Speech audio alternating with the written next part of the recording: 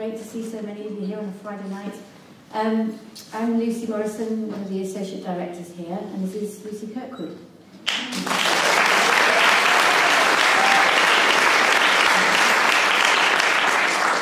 So I'll ask Lucy a couple of questions to get her going, and then put questions out to you. I'm sure you're burning to ask them, so we'll try not to take too long in the first part. So yeah, Lucy, I just wanted to ask you quite a simple question about the form of the children, and obviously it observes unity of time, action and space, and just thinking about your other work and it not taking that form and why this play needed to be in that form, retrospectively thinking. I don't think I'm a very visionary writer formally, and so often it's very instinctive with me, so the plays tend to just find the form they need to be in. With this, I did a lot of trying to break that unity of time, or trying to bring in other characters, or trying to set it over a longer period of time, and it sort of just wouldn't go. So I sort of have to listen to the play and see what kind of shape garment it wants to be. So the embarrassing answer is not. There is intellectual thought that goes into it, but it's also quite instinctive thought about what shape that play should be. And I think with this, it was the bit where Hazel describes what a nuclear reaction is, and the uranium-235 nucleus. I always think that's what's happening in this room. There's this sort of bit of fission going on, and so it's like watching a chemical process happen over time. So that needs to be. You need to keep your conditions clean and sterile, and they need to. That's what having to watch that change over time. So it was really just listening to the play and to how the characters were behaving and what rhythms they were behaving, and yeah. And if you think about it, as you say, it's an instinctive thing with you. But if you think about it in terms of your theme now, having created that, is there something around the not letting those characters off the hook, or something around them being in real time and having to make really big decisions that speak to your theme? Yeah, it's a the playwright has shut all the doors, hasn't she? Like, I mean, the play hopefully not in a barefaced, overly constructed way, but makes it very difficult for anyone to go, do you know what, can I have a think about this and get back to you in 2 weeks? Like, that's not really the metronome that the play is running on, because I suppose in its bones it's dealing with an emergent situation, and it's dealing with an emergency that's been coming a long time. So it's like, all those people in that room are dealing with decisions on lots of levels that they made 30, 40 years ago. That's what's happening. And those are large decisions and small decisions and personal decisions and political decisions, and so I think there's been a lot of time in the if you look at the timeline of that play, which you do in rehearsal, you sit there and you go, so when was Lauren born, and when was Robin fucking Hazel, and when and we worked all of that out, and so there's a lot of history there. So by the time you get to this room, you just want to. I think there's a need to bring it to I always think about it's like boiling a frog. The frog's been boiling, the water temperature of the water's been heating up for a really, really long time. And when we join these people, the frogs just realise the water's it's a bit toasty. So you just want to be there until that's complete, that chemical reaction. Yeah. Brilliant, thanks Lucy. My next question is about, I noticed in the play, and I've read it lots of times and I've seen it a few times, it kept emerging to me that there's a kind of sub-theme around fecundity, and separately to that, sexuality. And yeah, I wanted to ask you, I've got my own ideas about how they kind of weave into the bigger themes of the play, but I wanted to ask you to put those together, and I know they're not the same thing, the sexuality and fecundity issues, but how they sit in the play and how they speak to the bigger themes of the play. So the fecundity, there's a lot about growth in the play, and that is... the play came about because I've been trying to find a way of writing about climate change for a really long time. And then a friend of mine told me about what happened at Fukushima, and things just started to click. And but one of the things I find about how difficult for all of it, sometimes I have a lot of, I think we find climate change a really difficult thing to talk about, and I suddenly realise that the reason we find climate change difficult to talk about is the reason we find our own deaths to talk about, because it's about the end of us, and it's about there not being any more. I mean, looking our own extinction in the face is a really hard thing to do, and so I sort of had this instinct to not, didn't want to sort of indict us for not being able to talk about it. So I wanted to say it's a really hard thing to talk about, and that, you know, one of the things that also makes it hard to talk about is the fact that I think my own personal politics is that if we have an instinct both as human beings, animals who want to replicate ourselves, and as members of a capitalist society to want to have more and to want to grow and to want to get bigger and to want to, you know, all of those things. And we have a finite planet, so it was always, the play was always a bit about a battle between wanting more and looking what you can actually have. What's the finite amount of stuff, whether that's life or sex or children or food or electricity that you can have. So the fecundity is this sort of really powerful force in the play, and it does link to you're right, it's separate, it's not entirely distinct from sexuality, but there's lots of people kind of, not lots of people in the play, there are some people in the play who are all in their different ways conducting that battle. So you've got Rose is taking pills to kill her desire, Robin's taking them to get her up. So there's sort of this constant negotiation between what do we want and is that a good thing for us to have? And you know, I think the biggest problem with climate change is it means rethinking the entire way we live, right? Which is, so I suppose I wanted to look at that. And that's why the growth and the, you know, the dairy stuff comes into it. There's just this thing about, and because growth relates to children and children relates to heritage, and so all of those things felt very linked to me. And so sexuality is one function of that. It's one kind of desire, and it was sort of the metaphor I wanted to use to explore knowing when we've had enough. Thank you, brilliant answer. Finally, and then I'll throw it out to you guys. Bear with me, this is slightly tangential.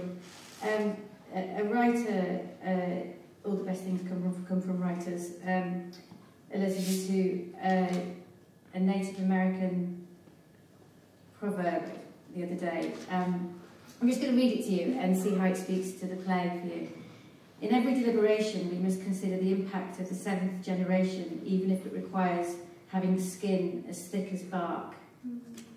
And it's about urging humans to live and work 7 generations beyond where we are now for that generation, so roughly 140 years hence.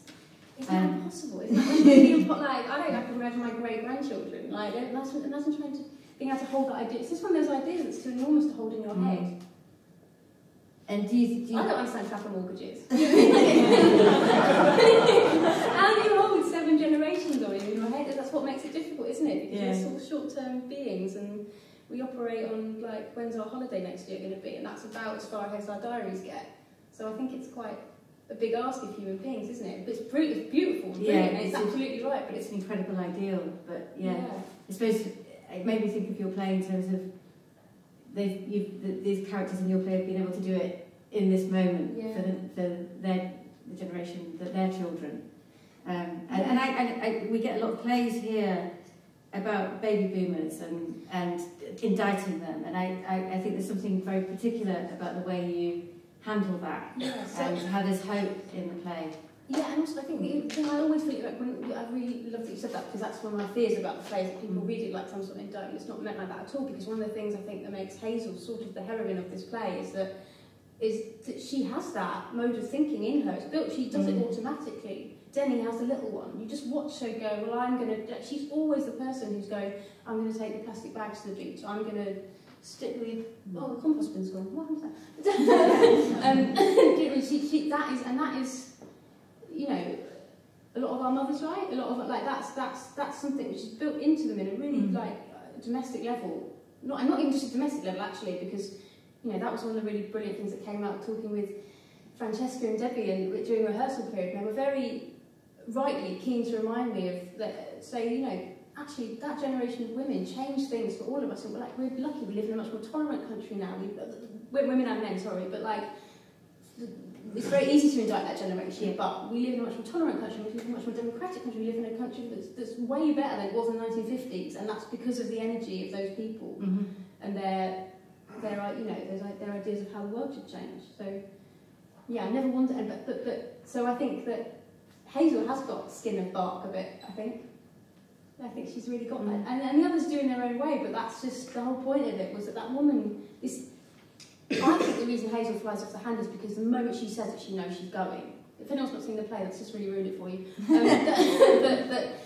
But I think that's where her vehement anger comes from, the fact that she knows she's been asked to crack a call to which she will respond, and she's furious about it. Because she's been the woman her whole life who's done the, you know, if someone needed to do the washing up at a party or something, Hazel would have been there. Yeah. You need someone to babysit. If you needed someone to go through the jungle for bloody WI or whatever, she would have been there and done it. And now, just when she thinks she's got a rest, someone's come and asked her something which she knows she's going to respond to. Brilliant. I'm going to let you ask some questions. So I believe someone comes along with a mic. Gina. Chris or Gina, indeed. I can't really see very well. So there's a gentleman in the centre, about 1, 2, 3, 4, 5 rows up. I'll take the mic you got. Yeah, thank you. For me, the play is about two women. To say that Robin is just a catalyst is probably putting it a bit strongly, but that's how it came across to me. My question is this. If you think about the two women in society, perhaps too simplistically, too naively, I couldn't help feeling, Lucy, that actually you are portraying Hazel as the selfish one in the macro sense of the word, you know? Whereas Rose is doing her civic duty. I couldn't shake myself away from that. Right. Tell me that's too simple and what you were really thinking. Well, I feel like that sort of gave quite a good aria of Hazel there, while I think she's quite a heroic woman. I think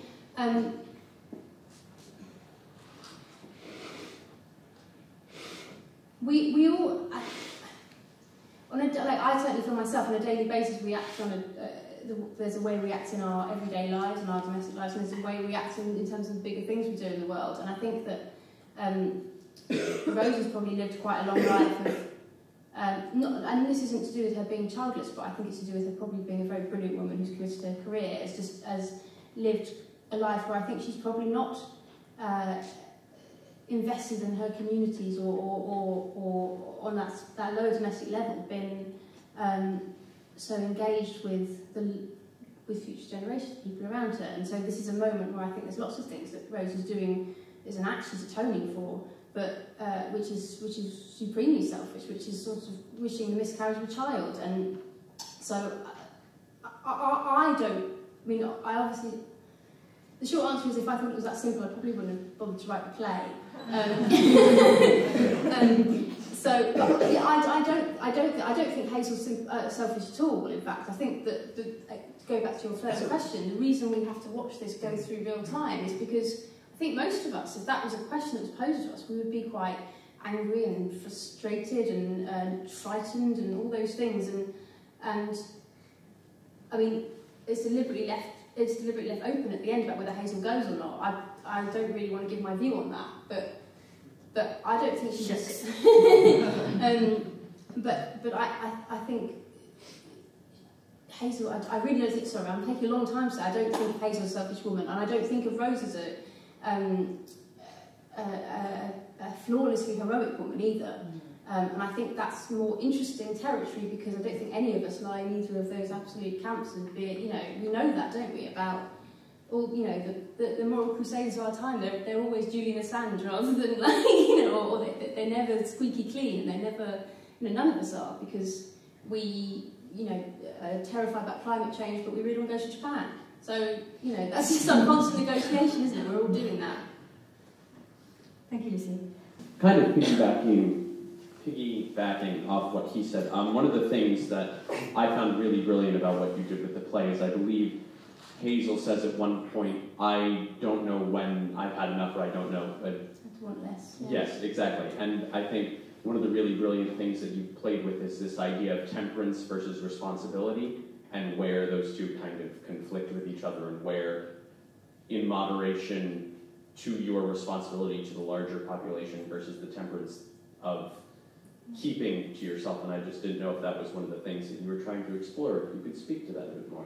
I think it's a really interesting idea. And it's, I had a friend come to see the matinee yesterday, and I met her afterwards, and I was nervous about what she would think about it, and her face was like this, and she did not enjoy it. She said, "No, before I came, I bought a Christmas stocking for my child. I've just realised she doesn't need it." And I felt so awful. I was like, "No, I think that's all right. I think it's all right for you to buy a Christmas stocking for your child. I'm not going to. No one's going to." So it's a really difficult thing, and I find it an interesting question to explore in this country, because I think, like, if we think back to our last collective heroic moment, it was World War II, and I think so much of what makes us feel like that was a heroic moment was the privations we went through. We were living on rations and having less and making do and mending and all that stuff, and that is sort of, in our psychology, the idea of having less is tied to being moral, isn't it? And so I think that's something which is quite built into this national character. I never intended it to be a Puritan play. It's not about saying you can't, but there is, Francesca gave me a really lovely book on opening night, which is partially about an explorer called Joseph Banks in the 18th century, and he writes this beautiful thing about going to Tahiti and seeing people living in Tahiti, and he says how quickly our necessities become how quickly our luxuries become necessities, and I think that's just a really interesting idea, that there's lots of things that we have that quickly become things we can't live without. But then, as I said earlier, we have a whole economy that's based on us wanting stuff and buying more stuff, and so it's a really difficult negotiation, isn't it? And it's sort of, that staving off of desire is something which is antithetical to how the larger world wants us to live. So that's something I'm really interested in. Yeah. It was a crucial moment for me when Rose sat down in that chair, and from below it she pulled out a footstool. And it was extraordinary, because I thought, oh my God, she's been here before. She's been here many times. And was that true? Yeah. This moment, because I think I've been really on the nose with it, but I get this question a lot of has she actually been, I think you had that question. I know. And you're like, isn't it obvious? I had the opportunity. But no, I'm really glad that you got that, because that's what for me, they're the really electric moments in the theatre, also in film, but we just kind of let the audience, you trust the fact that generally this is quite an intelligent room, and that if you give them it was electric, and after that she became so strong, she kind of took over the room. Yes, and the getting a glass of water. And yes. It's also a very testament to that you think about what acting is like. It's the Francesca so brilliantly encompasses, I've been here before, I know where that is, and in fact the way she just sits in that chair is so full of ownership, and then it's the way that Debbie just throws her. She's been so Mrs. Tiggywinkle is what I call it, and she's been bustling about, and suddenly she just goes like that, and it was very much something we talked about a lot, just going, this woman, to me, I think this is the Jez Butterworth thing, actually. I've read about him saying that there's the setting of a play is always about the tension between what's on screen, on stage and off stage. And I think there's some, like, this space is Rose's space, and that is, and both of those women think the other woman has come into their space, and that's where the battleground of the play is for me. Is that Rose thinks it's her space, Hazel thinks it's her space. And I don't know what you're like, I'm really proprietary of my kitchen. Like, if someone else comes into my kitchen and starts putting things, it just makes me go like that. It's like someone trying to, like, put their hand in my bra. It's just kind of... I'm looking at you. I didn't move anything in your kitchen. But it is, those, and it's interesting you said that, those, I guess, the real... I wouldn't necessarily call Robin a cataract, or maybe a crucible for that battle, but that's definitely those two women in those moments are going, I misunderstand this space. Something is meant in this, so I'm very happy that you. It's totally galling for Hazel to Yeah. have to capitulate, particularly after she'd just seen her man Yes. snogging this woman. Yes. Yeah. That's been Yeah. very difficult. I think Hazel's done a lot of silent suffering with Robin's libido. So I think it's particularly galling when it gets rubbed in her face, so to speak. It's great. And there was a question at the back here. Kind of downplaying the male side of this thing, so I agree Good. with 2 women are important, but don't you think that the man, when he was going, my theory is when I was listening to this, the man wasn't going to feed the cows. He wasn't going to he wasn't even digging a grave for the cows. Perhaps he was actually going to the nuclear power station. He was so radioactive. That was what my thought, that he was doing that all along. That he was going to the power station? Yeah, that he was helping out the lady, but didn't want to say anything to Hazel because he didn't want to upset her. And then, what about the fact that they're doing yoga at the end? Is that any indictment on us? Because we're sitting here doing yoga while the world's falling down upon us. Oh no, I can understand that people read it. It was purely about... Don't do yoga. If you do yoga, stand up now. No, it was purely that when James, the director, it was so funny because when we were talking about the play really early on, and he said to me, "It's just a funny thing to do, isn't it?" And I'd never thought about that because I just always, basically that's there because that is the moment when 2, possibly 3 of those people have made a decision to die, and that woman's instinct is to go on living, and it's about an image of like going just. I just find the image of a woman in her late 60s going, I'm going to keep doing my yoga. I find it very moving, and I find that very moving about humans, which is that while we're talking about death and talking about extinction, we go on living and we go on finding a way to have more and that just moves me. And partly it's because I'm very much Rose, and I wish I was the woman who religiously does her yoga. Yeah, it was never ever. I would say that as a really clear.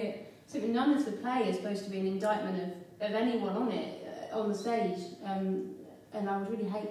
I know there are areas that maybe feel satirical, but even there, I hope they wouldn't feel too satirical. And it's supposed to be a very affectionate. Generous portrait of those people. And the cows. I feel like I'm going to break your heart. I really feel like he's burying those cows. I think Robin's quite a depressed man, and yeah, I think that's what he's doing to keep his brain occupied. I think he's gone a bit stir crazy as well. It's in this house. Sorry. We've got a few now.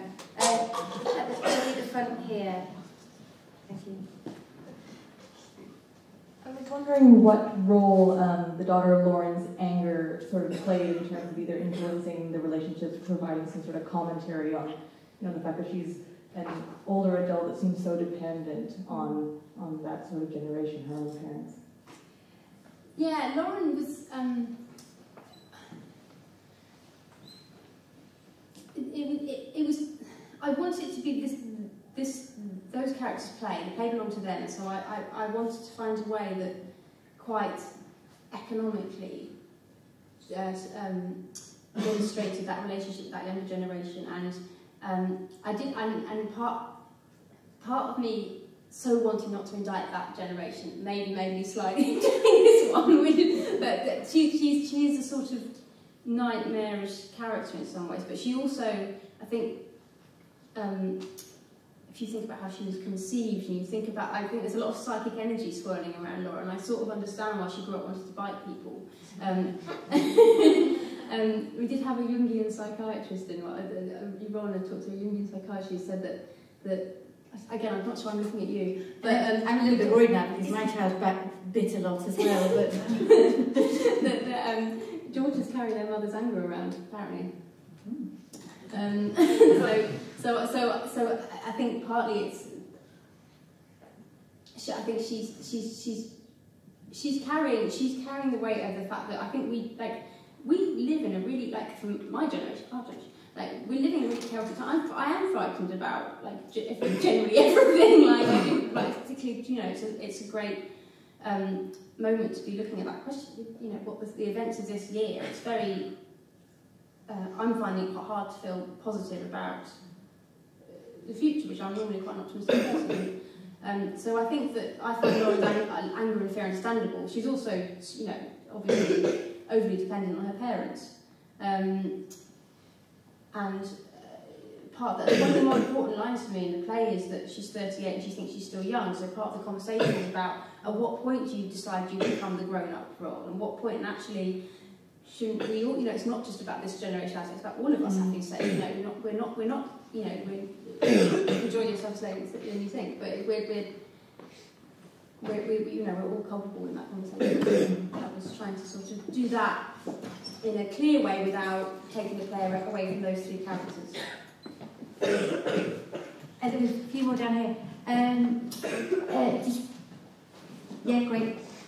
Hello. I just want to ask, how do you, as such a young writer, approach the elder character's mentality?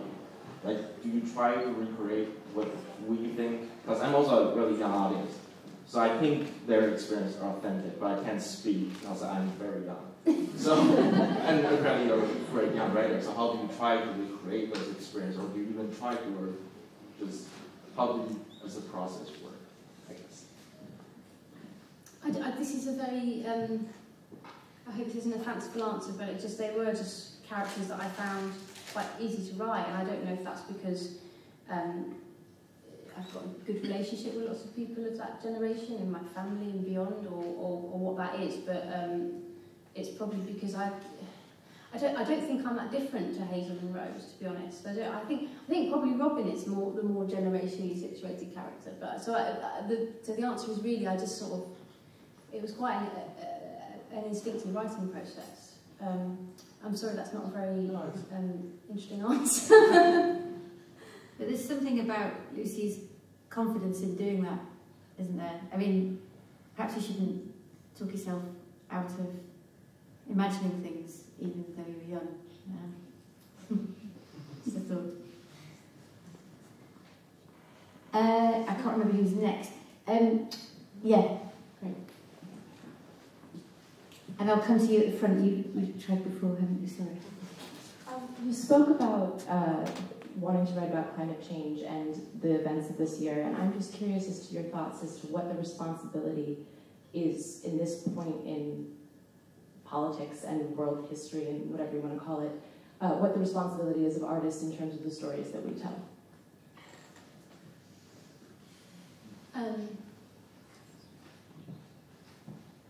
My really naughty answer is I don't think there's any better way to get a load of really bad plays than telling artists they have a responsibility.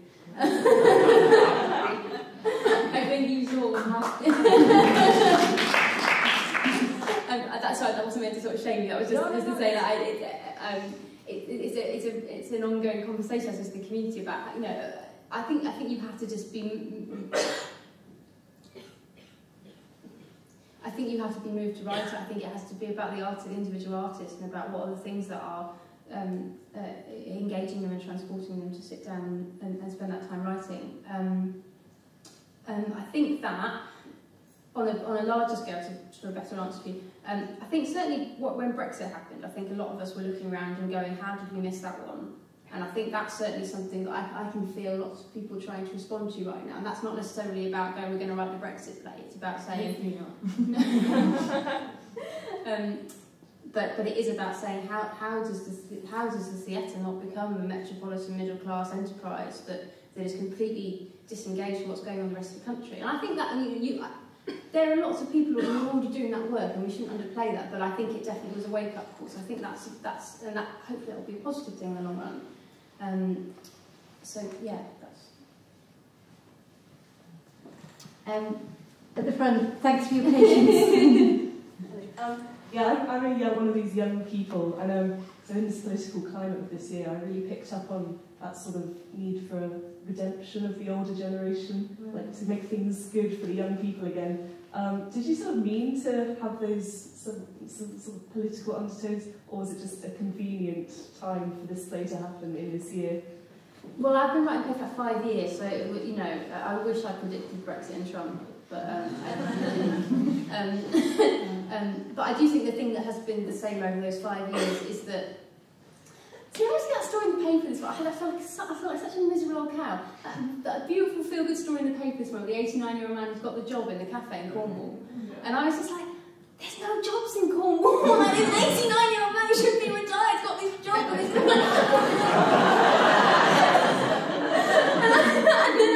It's wonderful. It's my home on the radio. He's a wonderful man. Isn't it brilliant? He's approaching retirement like that. But half of the fact of the matter is, and this again is not loaded with any kind of judgment, but because we are living longer, because of the way the economy went for the latter half of the 20th century, a lot of the money, a lot of the power, and a lot of the power is the most important thing, lies with a generation who are older rather than younger right now. So that is the important thing to me, is that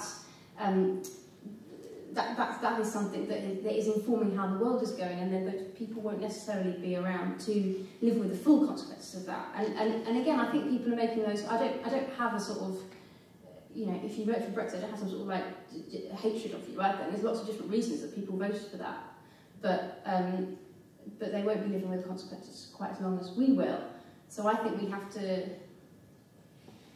I think it's important that we, as a generation, start going, well, how do we take some, not take it by force, but how do we start going, we should be having that power, and we should be having, and that part, that's just like, get out and vote, isn't it? Like, that's one of the things you could say to Lauren, is like, stop worrying about your washing machine, go and vote. But like, so there's lots of different ways in which those these two generations are sort of doing a tango, and yeah, I want to believe in that there's a line that Rose has, which is, she says the word power 3 times. She says, you have power, you have a power, you have the power to, and that is, it's like whatever, and that's not just a generation specific thing. I think it's whatever power you have, use it, and that's one of the things that I find really frightening about.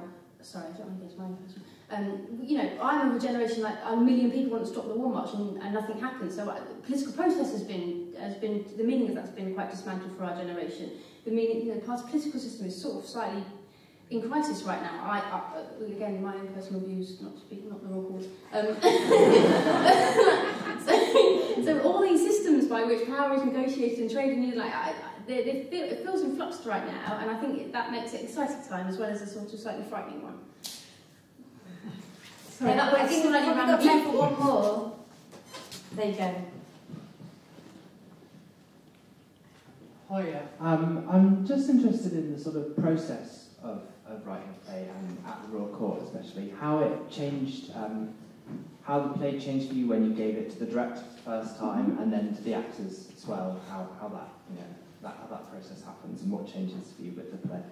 So the brilliant thing that happens when you get out of your sealed room and get in a room with director and 3 actors is generally you have 4 more really brilliant brains on something. So that's the first thing. And I didn't do, with Chimera, I was doing quite big rewrites all through rehearsals, and then even through previews we've been doing big rewrites. With this, it probably hasn't had any major rewrites since about August, the summer maybe. But I've been doing lots of very fine rewriting as we sort of, I'm trying to think of an example. So just when you get 3 actors of the calibre of Ron Cook and Deborah Finlay and Jessica Annex, they know exactly what they need to be able to perform that part for you. And so the questions they ask are really incisive, and they're, you know, the amount of time I spent talking to Francesca about her fake breasts and the logic of that, and the kind of, and that's really important, because she's got to, you know, they've all got to believe in that, we've all got to believe in that reality. So you just get a lot of very, very fine questioning, and tiny things will change all the way through, and there were things that I rewrote because they weren't clear, or they weren't in depth enough, or they were too in depth. And I did. I'm very much an over. Lucy will testify to this. I'm an overwriter. I write way too much. So a lot of the process of me during that last bit is always cutting and trying to use less words. So yeah, and it's largely a very like sitting down exercise, isn't it? You sit around a table and you read it aloud, and you stop when you have a question and you say, well, actually, how does fusion work? And and so that's the process through rehearsals. It's just getting a lot of extra really brilliant brains on the play. Yeah. I have to say, there was the least amount of drafts of this play. I mean, unusually for the Corks. And obviously, the brilliant thing about being here is that plays express themselves for the very first time. And yeah, I think Lucy did a lot of very careful work on it before it came. So these are little tiny fine rewrites, aren't they? That just seal it. I did get in a bit of a mode after America. I didn't really want to show anything to anyone. I sort of kept finishing things and keeping them on my computer and not showing them to anyone. So by the time it did get shown to someone, it was actually quite. And this one was quite like hewn from one bit of wood. That's what I think about that one. Good piece of wood. Thank you, everyone.